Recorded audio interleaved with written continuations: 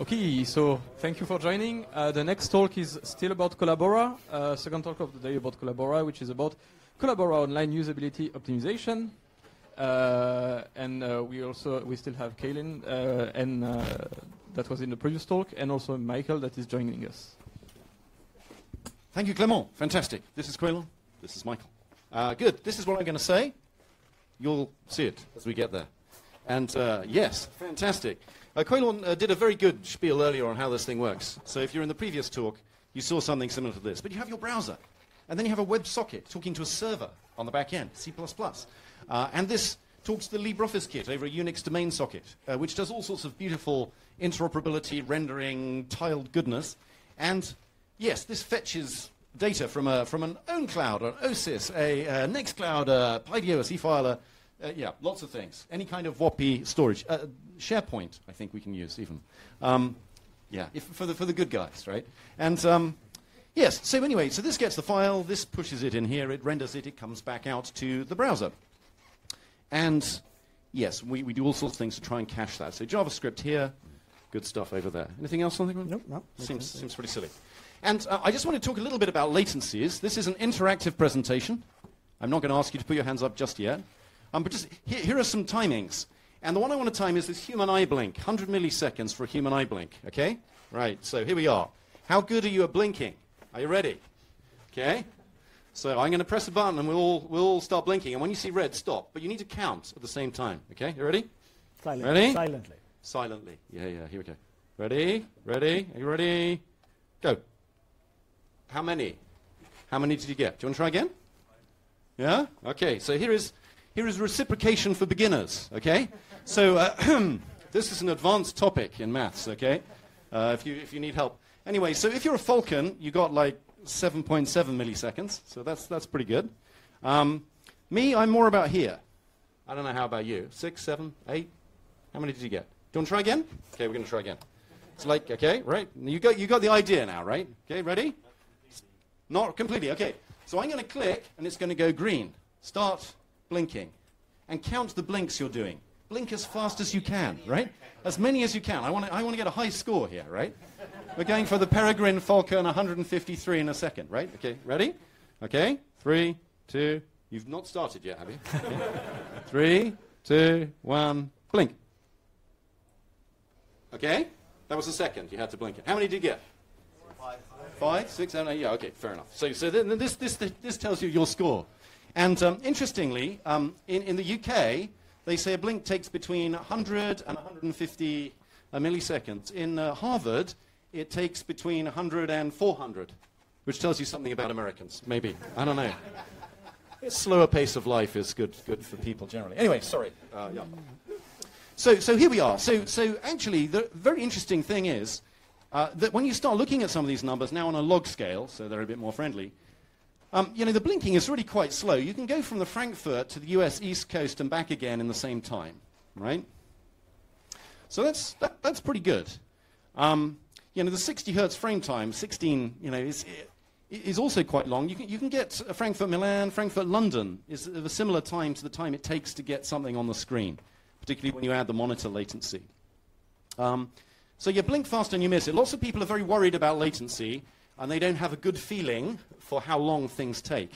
But it's just quite interesting to see some of these things. And also, in terms of typing, like the average typist is supposed to be like 3 characters a second, Pro 6.6. Yeah, human eye blink is quicker, but even me typing, not very accurately, it's like quite. And if you mash the keyboard, it turns out you're massively faster. Like you're 10 times faster than the average typist when you mash the keyboard. Don't mash the keyboard. It's not, it's not good for it. So yes, there we go. Anyway, I'm going to hand over to Caolán, unless you have anything to add. No, I have nothing to add on blinking. The fundamental point that networking is really, really fast and stuff comes from one end to the other and back in a very, very short period of time is great. So, don't generally have to worry too much about that part of things. So what we do is that we have a bunch of demo servers that are generally publicly accessible.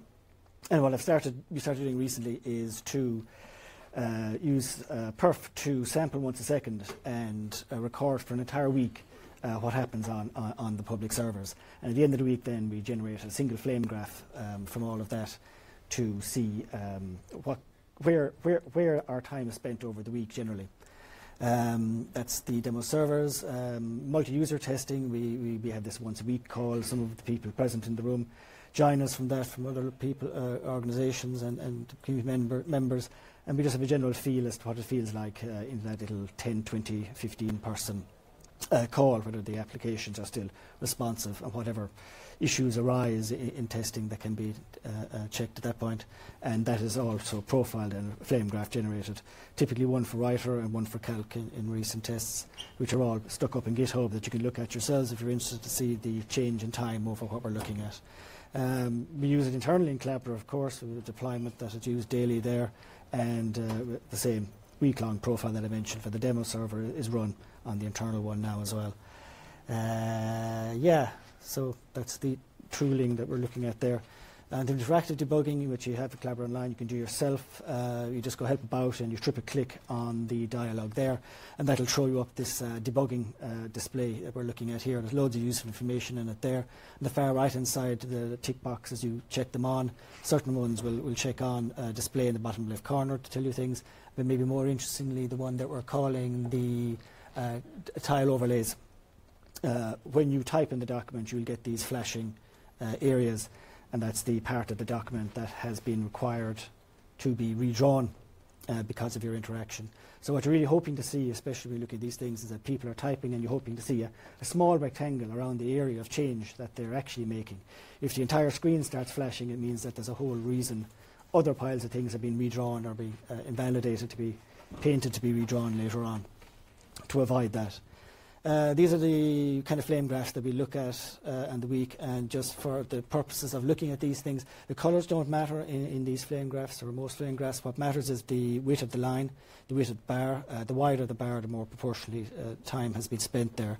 So what you want to do is you want to have a quick look at it, you want to see which is the widest line and see can you make the wider lines narrower. I mean, it's nothing to the profiling really, it's just make the wide ones narrow. Yeah, so this particular one is in the widest bar there. This whole gigantic pile of Boost, Spirit, Classic, whatever, which is all being used to detect if the PDF that people are opening up is a particular type of PDF, the hybrid PDF that's used in LibreOffice, where you can embed the LibreOffice document inside the PDF. So when you open up PDF, you also have the original document. I mean, it just takes a ludicrous amount of time, especially over the course of a week, to collect up that information when it can be done in many orders of magnitude less. Yes. So it's good to see that sort of stuff and disappear off the profile. You should never optimize, before profiling, obviously. Cool. Thanks, Will. Storing previous tiles. Yeah, so we've done a whole lot of work to improve our tile rendering performance. We store previous tiles that have been rendered so we can see what the difference is and just send the difference. That saves a lot of bandwidth and reduces latency too. And we've completely rewritten this, well, how this is done in the last 6 months to a year. So we've RLE compressed it, so just a simple run length encoding. Because we're extremely modern, instead of doing stupid stuff like using byte lengths and this kind of thing, we use bit masks, and you'll see why in a second. So the bit mask essentially says, is the pixel the same as the previous pixel? So you end up with a bit mask. We have 256 square tiles. So in 4 64-bit numbers, we can have the whole bit mask for the row. And yeah, it's pretty easy. This removes a whole load of things. Previously, we stored them uncompressed, and we compared them uncompressed. It turns out to be massively slower, touches much more memory, it uses much more space. And we also did clever things to hash each row as we did that while we were copying. But it turns out this is far better, just to use the bit mask and some of that stuff. And Caolán and I did this fun thing with AVX2. Why not? You hear about these processor-accelerated things, and after shrinking our inner loop down to almost nothing, it's still not as quick as it could be on the CPU. So this is how we do it. We load a whole load, actually 8 pixels, into a whole single AVX register, which is kind of nice, right? 8 pixels at a time. Now the problem is we need to compare it with the previous thing. So we shift a bit off the end, we shove the previous one, we shift it along, although actually it's really a sort of yeah, it's a crossbar switch here that you permute to move things. There is no shift in AVX registers that does that. And then we just compare these guys. And that gives you a whole load of either all ones or all zeros. And then comes Caolán's magic trick. Well, yeah, in AVX, this is the AVX2, which is like practically available, but AVX 512, which is not practically available, has a particular call that you can do that will compare the two things for you and give you that bit mask, which is not available in the AVX2. And if you look at what's available, though, you can get, if it was done in floats, then the number is basically available for you. So you cast it to floats, and you do this move mask thing, which brings your top bits in, and gives you what you were hoping for in the first place, which is just an individual bit result for each individual pixel that you've compared, whether they're true or not. And you can basically compress, pull the bits you're looking for out in no time. It's great. Which is pretty awesome. So, you convert this into a floating point number, and you get the sign out of it, and that's your RLE bit mask. So the nice thing about this is there's no branch, there's no compare, there's nothing. There's a simple flat loop with about 5 instructions. At the end of that, we then have to work out how many pixels to copy, because it's all very well saying these are the same, but you need individual copies of those different pixels, one after another. So a bit of a pop count, we'll count the bits in the mask, and then with a clever lookup table, we can also use this this clever shuffling instructions to shuffle the things in that we need, copy them out, stack them up. Bingo, twice as fast, which is nice. And hopefully AVX 512, will make it even faster. If you believe that, you'll believe anything. So, yes, here we go. So this is a real problem here, and if only we can find the idiot responsible. Over to you. We don't need to suggest it. Yeah, no, what's sometimes interesting is that while I said earlier narrower is better, sometimes it can be interesting to see that wider would be better, in the sense that when you look at the flame graph, what you should see is individual threads should all be positioned separately, so they shouldn't be, combined with the main thread. So if you're not seeing work that you expect to see happening in a thread on the left-hand side, basically, of your flame graph, then it means the threading isn't being used. So it becomes apparent that while there's this code that attempts to do this threading for doing this previous delta stuff, there is no existence of the threads, and there's a flaw that needs to be sorted. So when you fix the flaw for the threading and bring it back in, you see then on the far left-hand side, because it's rooted in the threading area, all that work is put on the left-hand side separately in the flame graph, and while it's wider, it now means it's operating in a separate thread, and you've made progress. It's always nice to get twice as fast and then 4 times as fast on top of it. That's the right sort of approach. I think we're going to skip through some of these because we're running out of time, but working out where to do the work, either in the browser or not, and unpre-multiplying, and the stupidity of the web in having an RGB unpre-multiplied alpha API. When it's almost certainly going to be pre-multiplied underneath its hood. Underneath the hood, all the hardware, everything is doing pre-multiplying because it's so much quicker. You can see the complaints online about people pushing RGBA into the canvas and getting something out that isn't the same because it's been pre-multiplied and then unpre-multiplied. Anyway, there you go. The web APIs are awesome. What else? So what should be on your profile? Well, it's very hard to know. So here, this could be okay. Actually, here's a whole load of unpre-multiplication here. Yeah, it's an old one. It's a very old profile. Waste of time, but hey, there's a lot of rendering on the profile. Not very much painting, lots of deltaing, so we fixed that. But actually, it's very hard to know if this is good or bad looking at that. Actually, with lots of bogus invalidations, you start to see lots of rendering, and that's kind of not what you want. So everything should shrink, and you'll end up with a profile that looks the same, but everything feels much, much quicker. So we've done lots of work to shrink, I guess. Mr. Enders, do you want to pick a couple of those out? Yeah, just as you mentioned, the multiple user document tests we have, we kind of basically monitor what's happening. People are joining documents. We got that full document invalidation we mentioned about happening. Clicking in headers and footers were causing the same things. I think fundamentally, because the invalidations and redrawing on the desktop has become so cheap, while in the past, the very distant past, we might have been pretty good at keeping the validations down in that case. We've become slack in recent decades, and now we've treated it as cheap, and that has affected things. So it's kind of have a look at that again and bring things down to smaller rendering areas and less validations. Yeah, and the good news is that improves LibreOffice, of course, as well. It's more efficient and mean and clean on your PC as well, underneath. So good. We've done lots better latency hiding in terms of more aggressive prefetching. So the next slide is there before you switch to it. So it's absolutely instant. Hiding latency in those ways is quite It's quite fun, enlarging the area around the view and maintaining that as tiles, and just storing and managing much more compressed tile data in the clients that we manage much better now. This is a fun one. But we don't have much time, Quill. So you need to yeah, well, God, classically, a standard list in C++ was always a standard list, and if you wanted to get the size of it, you had to like parse the entire list from start to finish.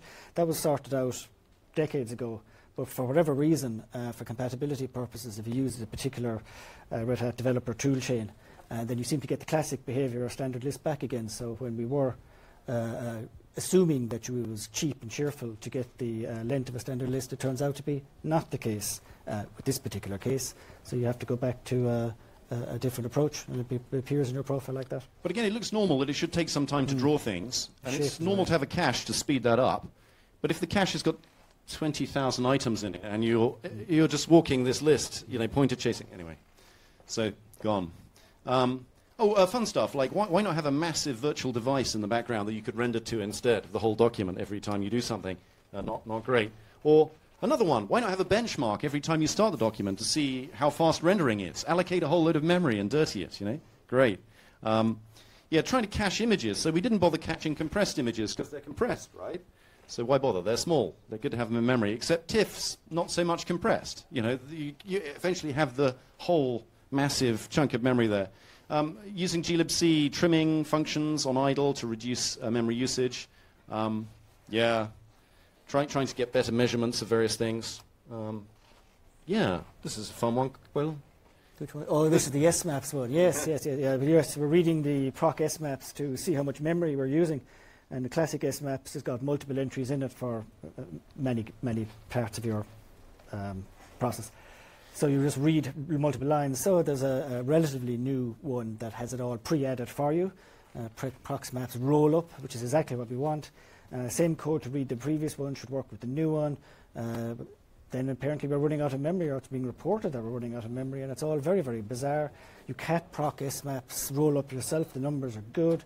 There's something very odd, but it turns out that if you seek back to the beginning and then read again, that the numbers double every time you do it. There's an actual bug in the original implementation. It's not there in the kernel, version 6 kernel, but it is there on version V18 or 16 that the servers were deployed on, so you have to be just the right version for it to appear. So Linus fixed it, thank God. Quailhorn found it. Well, it was fixed before we found it. But it's always nice to know you have to check your kernel is the right, is the quality kernel before you, start asking it how much memory it's using. Hunspell in a loop was almost entirely dominated not by actually spelling things, but by looking at the time. I'm sure in a bad talk, it's quite similar. But that's a little bit unfortunate. Some improvements there. And lots of other things, graphs showing speed ups. We've got to get to the usability in the last minute. Let me whiz through this then. Here we go. Accessibility, dark modes, pretty pictures. This is going to be fast. Keyboard accelerators. This is all of the good stuff for people. Screen reading and all sorts of nice things, videos of that. Better page navigators at the side so you can see where you're going. And lots of just little bits of usability polish. Nice font previews. Was this your page number thing? I forget who did that. But no. Making it easier to insert page numbers so people can see, what's going on easily. Better change tracking and showing changes. AI, DeepL stuff, and hey, some. The good news is there's more opportunity for performance improvement. So we're still having fun, And hey, come join us. There's some cool profiles to read. So, do you wanna, right. Well, yes. At the moment, in Calc, when you're typing, the entire row invalidates beyond the right-hand side of where you're actually typing. So we brought that down to the cell for the most generic case. But it's not done for writer. In the writer case, if you're typing, we are invalidating all the way to the right-hand side of the screen. So we'll shrink that back down again. We have some new metrics that we've included in that debugging overlay thing that give you an indication of how much of these updates that are coming through are the same data as they were before the update came through. And the numbers are staggeringly high. So there's plenty of room for improvement to validate less, send more data down. So what we have now is improvable. Yeah, the one that's always been troublesome in LibreOffice is the treatment of the alpha layer. We pick the wrong direction than everybody else does. Everybody else picks transparency. We picked opacity or vice versa. So we have the opposite direction of everybody else. And we want to actually output something in the real world that handles transparency, we have to like reverse our transparency, so that's problematic. But that's now fixed, I believe. That one is fixed. That one is fixed. But then we've also kept our transparency layer in a separate bitmap, a separate buffer than our actual bitmap. And if we put them together someday, that would make things a lot easier, I believe. Yeah, it's the Windows 16 API decisions that are still with us. But anyway, we're getting rid of them quickly. That's great. Yeah, performance regression testing with Valgrind. Pipelining loading, so at the moment... Oh, we got 5 minutes. Oh, look at that. Fantastic. I went too quickly. No, you're doing fine. No, we're doing fine. Okay, right, fine. Excellent. I think we're nearly at the end. So pipelining loading. So at the moment we have... We essentially fetch a web page that passes all the credentials we need to check ourselves. We load lots of JavaScript. We open a WebSocket, and only then do we actually see if we can actually load the document and start checking who the user is. And this is really foolish. Particularly on a first start, we can be, checking the user, downloading the document, even loading the document, ready to get the WebSocket, and then have a pre-rendered version. So this is very substantially reducing startup time to make it incredibly quick. You already have a huge advantage that you have a real server at the back end, and you're not having to JIT, millions of lines of code in your browser from JavaScript into something or WebAssembly into something. So it should be just amazingly fast. And so this is a great way to speed that even further. And, and a real server, you may have a timeshare, but, when you arrive to your server, it's probably not doing much. In fact, the CPU cost on most of our servers is extremely low. So, there's suddenly all these threads ready to render your document and get stuff to you quickly. So some good things. And Valgrind. So we've done a whole lot of work to get it to run nicely under Valgrind. With our privilege model and container model, it's a bit of a problem. And so we have some code now that turns everything into one process, so you can load and collaborate on one document and automate that, but you can run it in Valgrind. And why do you want to do performance profiling in Valgrind? It seems like a retro folly, right? But the beautiful thing about Valgrind is it's a simulated CPU, so anybody can run the same workload on their machine, and between 2 runs, it's the same thing. And Valgrind, luckily, doesn't have a simulated thermal management system that randomly throttles your CPU performance. And it luckily doesn't have people screwing with your cache memory and running cron jobs in the background and, thermally recalibrating your disk and all this other stuff. So what you discover is that between 2 identical commits, you're getting small fractions of a percent difference in the Valgrind numbers, which is beautiful because performance tends not to go away in big jumps. Like, it can go in big jumps. But it tends to go slowly downhill. And if the noise is bigger than the slow downhill, you've no idea where the problem is. So much better to have a little series of steps going down in 0.5% at a time and go, hey, we get rid of that, and did you realize? And so this is really vital. And LibreOffice uses this on its perf. Automation has some beautiful web pages with graphs. And we'll be applying that to Collabora Online to try and avoid regressions.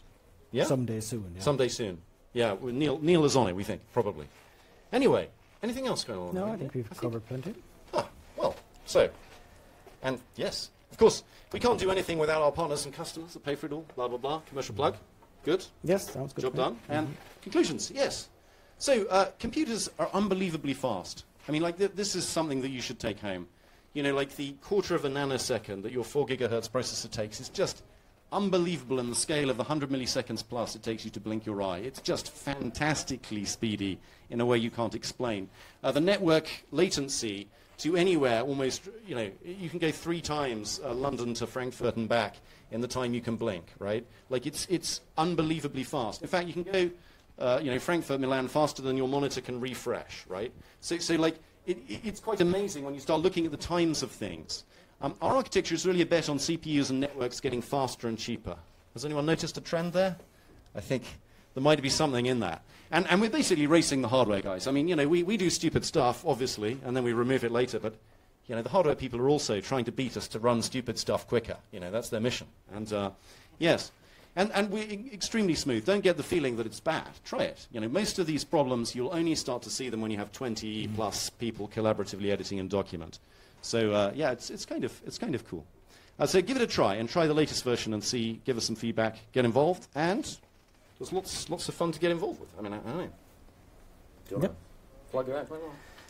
Yeah, like I said, plenty of things. As I mentioned earlier, the profile that we have for Calc and Writer is uploaded to GitHub once a week. Generic Calc performance profile, generic Writer performance profile. Search in the online GitHub issues, and you can see all of the chats that we've mentioned there in the past, and you can even see with the progress there and the occasional blip during a call where things go horrifically wrong and get sorted out in the next one. So, yeah, plenty to see and see what we're doing. There's some links in the slide you can't see to the profiles and get involved in LibreOffice technology. Thank you. That's it. You've been very patient. Thank you.